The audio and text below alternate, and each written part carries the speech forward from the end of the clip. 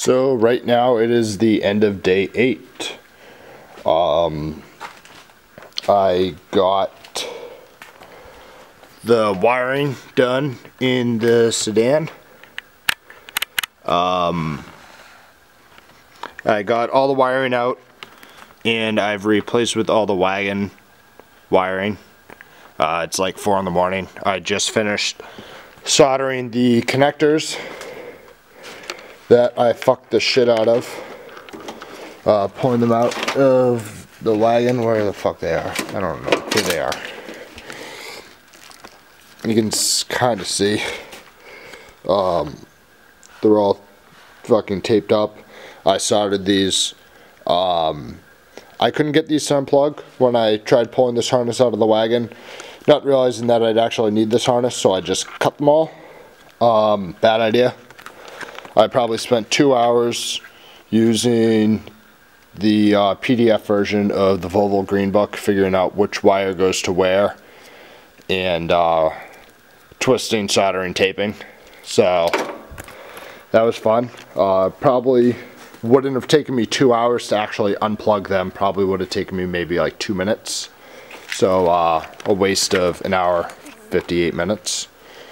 But yep, got the passenger side all put back together, sort of, kind of ish. I'm not putting the floor back together yet, as my power wire for my back battery and my subwoofers is designed, you cannot see shit over there, is only the length to reach to the naturally aspired battery location. I have an extra like 3 feet wound up in the trunk that I'm just going to push forward so I can reach it to the driver's side battery location. All the wires are hooked up underneath the dash, except for this one wire here that you can't see because my hand's in the way and shadows. It is six wires that go into the firewall that I was not able to trace. I checked before I cut them, and it's the same 6 wires on the naturally aspired and the turbo. So I cut it as close to the connector on the, or as close to the grommet on the naturally aspired as I could, and as close to the firewall grommet as I could on the turbo, so that way I have like twice the length to work with. Tomorrow I'm just going to strip, twist, solder, tape, and then I will be all good to put the driver's side dash back together and shit. And then I will start bringing the wires forward. I didn't bring, you cannot see crap over here, holy crap. That's a lot of crap. Does this help? That helps a little bit. You can see I have the wires just dangling on the side over there. And they're dangling over there also. I haven't run any of the wires forward yet.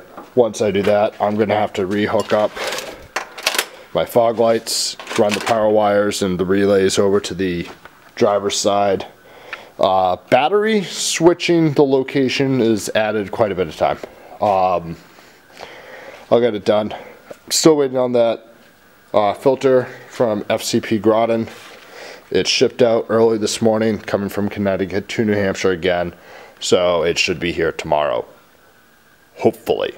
If it's not, I will be sitting on my hands until it comes, hopefully Friday, so I can put the engine in and just plug in the 5 plugs on the engine harness.